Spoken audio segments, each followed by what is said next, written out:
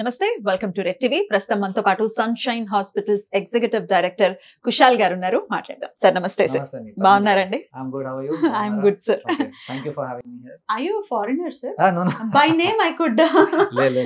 I am very much. In fact, Kushal Hippalgaonkar. That is my full name. Maharashtrian. Maharashtra. Hippalgaon ante మన Bidar district దగ్గర it's a small town. It's actually in Karnataka. Okay. So my అంటే మీ కళ్ళు మీ complexion చూసి మీరు foreigner ఏమో. So మహారాష్ట్రన్స్ కొంతమందికి light complexion ఎలాగా ఉంటుంది? లైట్ ఐస్ కూడా ఉంటాయి. ఉంటాయా? Nice. You looking very handsome sir, by the way. Thank you. Right sir. Doctor గారు సిగ్గుపడుతున్నారు. మనం పాయింట్ లకు వచ్చేద్దాం సార్. ఆర్థరైటిస్ డే ఈ రోజు. ఆర్థరైటిస్ డే అంటే మనం ఏంటి సార్, దాన్ని జయించామని చెప్పి దాన్ని celebrate చేసుకోవటమా? What is it sir? What is arthritis? No, see, all these days ఎందుకు వస్తాయి? Because of awareness, to create the awareness. True. So arthritis is a degenerative disease. అంటే ఏంటి? అరగడం అంటాం. మన బాడీలో ఎముకలు ఉంటాయి, bones, and then between the bones there are joints. So ఆ joints over a period of time, mechanical wear, ఇప్పుడు car లో వీల్స్ ఉంటాయి, అరిగిపోతాయి కదా. So just the same thing happens in the body. So joints also get ఓవర్న్ out. ఆ wear and tear ని, ఆ అరగడం ని మనం ఆర్థరైటిస్ అంటాం. ఇప్పుడు ఆర్థరైటిస్ ఏంటంటే మల్టిపుల్ స్టేజెస్ లో ప్రోగ్రెస్ అవుతుంది. So in order for the patient to understand that there is something called arthritis, all this day is created. So instead of delaying the treatment and coming late, the patients can be a little more aware and come early. That is the whole idea of this whole arthritis. So ఈ age వాళ్ళకి ఖచ్చితంగా వస్తుంది అని ఏమైనా ఉందా, లేకపోతే ఈ section of people కి ఖచ్చితంగా ఆర్థరైటిస్ ఉంటుందని ఏమైనా ఉంటుందా? Yes, most commonly arthritis happens in the old age. Ante in the second half of our life. 60s tarvata, 65, 70 or sometimes in 50s. That's the most common. And mana mottam body lo any joint can get arthritis. But the most commonly affected joint is mokal. Okay, knee and hip joints, they are the most commonly affected joints. Okay. And although 60s is the age group, elderly age group, younger age group లో కూడా ఇది అవ్వచ్చు. Not at all an exception, but it is less common in the younger age group. అంటే వాళ్ళు recover అయ్యే chances ఎక్కువ ఉంటాయంటారా? ఓ yes. అంటే arthritis ప్రతి జాయింట్ కి ట్రీట్మెంట్ కొంచెం డిఫరెంట్ ఉంటుంది. Early stages, let us take the knee joint. మోకాల్లో ఒక 4 స్టేజెస్ ఉంటాయి. ఓకే, స్టార్టింగ్ లో స్టేజ్ 1 లో పేషెంట్ కి జస్ట్ బేర్ మినిమం పెయిన్ ఉంటుంది. ఒకేషనల్ గా లాంగ్ వాక్స్ కి వెళ్తే, మెట్లు ఎక్కితే అప్పుడు నొప్పి స్టార్ట్ అవుతుంది. That is the beginning. Okay, once that stage has started, ఒక అవేర్నెస్ రావాలి that I should do something. దాని తర్వాత it is like greying of our hair. Okay, once you start getting grey hair in that spot, again you will not get automatically black hair. But you can do something to keep it good. So same thing for the knees. You can do something to keep it pain free, symptom free, and most important treatment is to prevent the progression. ఇప్పుడు నాకు తెలిసింది ఈ రోజు కొంచెం నొప్పి start అయింది, I need to stop the prevention from stage 1 to go to 2, 3, 4 అట్లా. So ఆ స్టేజ్ లో డెఫినెట్లీ ఇట్ ఈస్ క్యూరబుల్. మీరు అదే అడుగుతున్నాను. అండ్ ఫైనల్ స్టేజెస్ కి, as it goes towards the third and fourth stage, అప్పుడు ఎక్కువ మెడిసిన్స్, ఫిజియోథెరపీ, రెస్ట్ ఇవన్నీ పనికిరావు. అంటే స్టార్టింగ్ స్టేజెస్ లో 1, 2, 3 లో మెడిసిన్స్ తో క్యూర్ చేయొచ్చు. చాలా important. Medicines, not more than medicines, is the exercises. So muscles around the నీ and hip, if they are built up, then that provides a kind of cushion. So మనకి ఆ నొప్పి తెలీదు, it is controlled. And then some precautions. ఇప్పుడు ఏంటి, మోకాల్ ఇలా criss cross కూర్చోవడం, అది ఒకటి. కింద ఫ్లోర్ లో కూర్చుంటాం, వన్స్ ఇట్ స్టార్ట్స్ అలా కూర్చోకూడదు. లైఫ్ లాంగ్ అది ప్రికాషన్ ఏం లేదు, బట్ ఆ సిమ్టమ్ స్టార్ట్ అయిన తర్వాత అలా కూర్చోకూడదు, ఎందుకంటే అది ప్రోగ్రెస్ అవుతుంది మరి. And the next thing is మెట్లు ఎక్కడం, దిగడం. అది కూడా అసలు మెట్లు ఎక్కాలి అని అంటూ ఉంటారు, క్వైట్ ఆపోజిట్ మేము వింటూ ఉన్నాము, మెట్లు ఎక్కకూడదు. అంటే ఈ సిమ్టమ్ స్టార్ట్ అయ్యాక ఎక్కకూడదు. లైఫ్ లాంగ్ అది చెప్తే ఎవరు వినరు అన్నమాట. And it's that is good. Like for example, మెట్లు ఎక్కితే దిగితే మన హార్ట్ కోసం it's good. But same thing for the knees, especially when the symptoms start. Na age lo okay, me age lo okay, not a problem at all. But once it starts, you should not do it. So these are some of the precautions. Enti kinda kuchokuddu, metlu ekkakuddu, digakuddu. మెట్లు ఎక్కలేని పరిస్థితి చాలా మంది, అంటే మెట్లు ఎక్కాల్సిన పరిస్థితి చాలా మందికి ఉంటుంది. అందరికీ లిఫ్ట్స్ ఉండకపోవచ్చు. వాళ్ళ పరిస్థితి ఏంటండి? ఏం లేదు, what you cannot control, it's out of your hands. So మెల్లగా ఎక్కటమో లేకపోతే అట్లాంటివి ఏమైనా అంటే లిమిట్, ఒక రోజులో 10 సార్లు ఎక్కకుండా ఒక 1 or 2 times ఎక్కాలి అంతే. అంటే ఆగి ఎక్కటం అట్లాంటిది ఏమైనా ఉంటుందా? జస్ట్ గో స్లో అంతే, మెల్లగా ఎక్కడం. That will be there. So ఈ ఏజ్ వాళ్ళకంటే మీరు ఇందాకే ఆల్రెడీ చెప్పారు 60s తర్వాతే వస్తుంది. నేను కొంతమందిని చూసాను, వాళ్ళు బేర్ చేయలేరు. పెద్దవాళ్ళని చూసాను, బేర్ చేయలేము, ఆర్థరైటిస్ ఉంది, ఇక్కడ ఆర్థరైటిస్ ఉన్నాయి అంటారు. సో అసలు అంత తట్టుకోలేనంత నొప్పి వస్తుంది అంటారా? ఉంటది. సో ఇది ఫస్ట్ మనం మాట్లాడింది మోకాలు అరగడం కోసం, that is called osteo arthritis.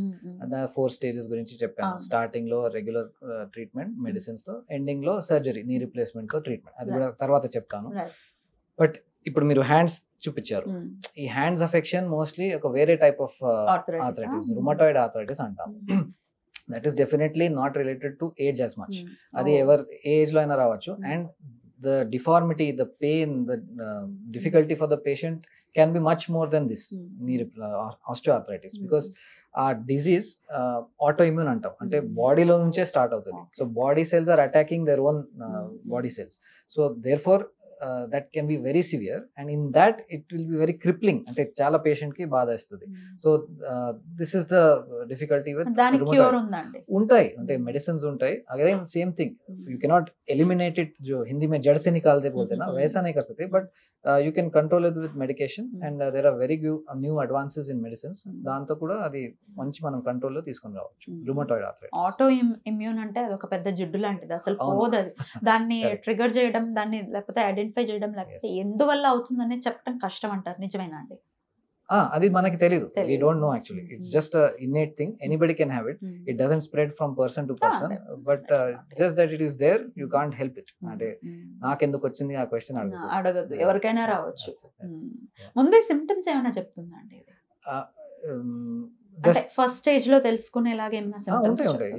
Especially ఈ రుమటాయిడ్ ఆర్థరైటిస్ అంటే మనకి బోత్ హ్యాండ్స్, అంటే మోస్ట్ కామన్లీ ఫింగర్స్ లో మల్టిపుల్ జాయింట్ పెయిన్ అంటాం. అంటే హ్యాండ్స్ లో ఇవన్నీ జాయింట్స్ అన్నమాట. ఓకే, సో ఈ జాయింట్స్ లో సిమెట్రిక్ అంటే both sides early morning joint pain, joint stiffness early morning లేవగానే, these are the common symptoms, but it can present in any joint.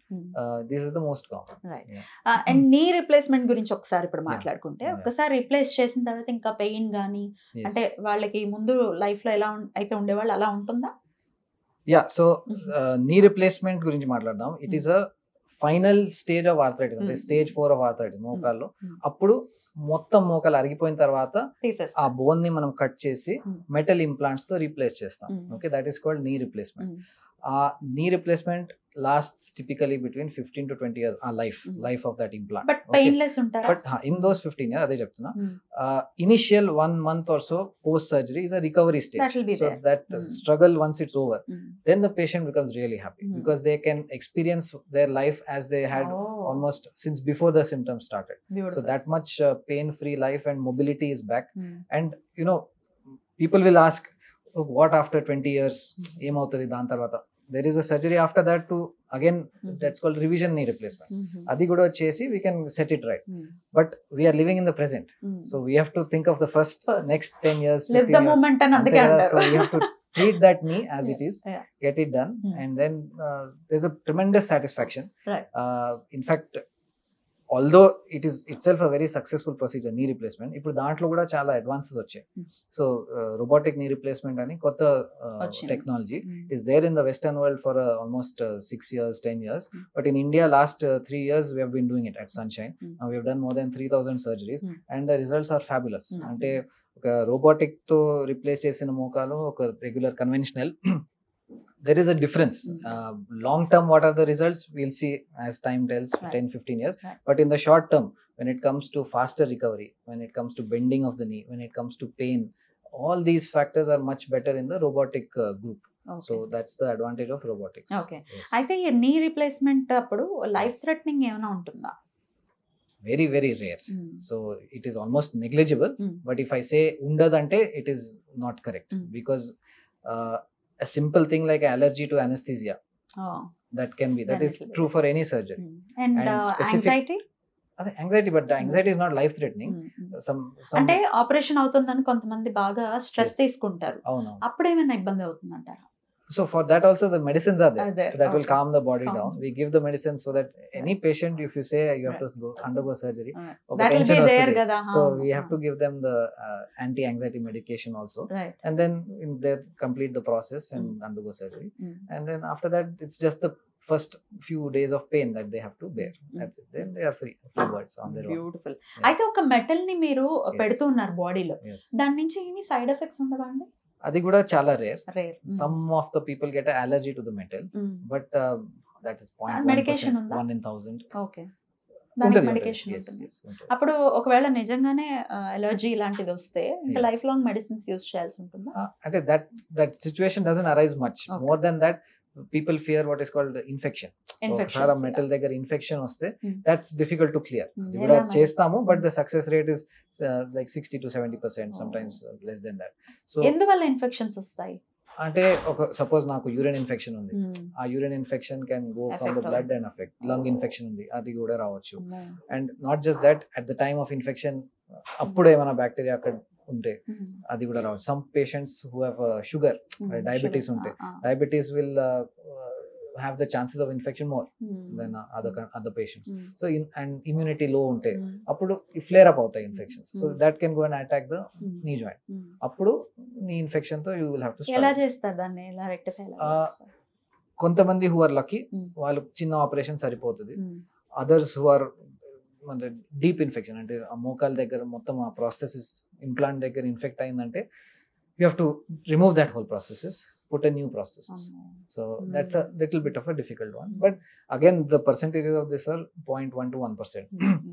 I would say 1 in 1000 will suffer from that. The benefit of surgery is far greater than this small risk. ఇప్పుడు మనం road cross చేస్తున్నాము, we have to cross the road. దాంట్లో ఎంతో కొంత There can be an accident scenario, but we have to do it. So just like that, you have to undergo, once you have that pain, and if you want a better life, you have to undergo the surgery, and whatever small risks are there with that, you have to take that risk. ఎలాంటి cares తీసుకోవాలండి ఒక్కసారి surgery అయిన తర్వాత? Surgery అయిన తర్వాత కూడా, although you will be able to sit cross leg, కూర్చోవచ్చు, కానీ కూర్చుంటే ఆ స్ట్రెసెస్ ఎక్కువ ఉంటాయి ఇంప్లాంట్ పైన. సో ఇప్పుడు knee replacement what is the major factor, మనకి మన లైఫ్ తో పాటు you want the implant life to also be more. So ఆ 15-20 years లాస్ట్ అవ్వాలంటే you have to take care of it. So it's like a small child. So you have how you take care of your child at home, same thing. You have to just make sure you don't do any jumping and dancing activities. కొంతమంది young age లో కూడా చేస్తారు, 40s 50s లో. So impact activities అవి చేయాలి. Sitting on the floor we still try to avoid it, and stair climbing can be done, but again minimize it. Don't do like lift unte kuda 4 floors nenu మెట్లెక్కి వెళ్తానంటే that is not correct. But ఎప్పుడైనా ఏదైనా call జారి పడిపోవటం లాంటివి జరిగితే ఏంటండి?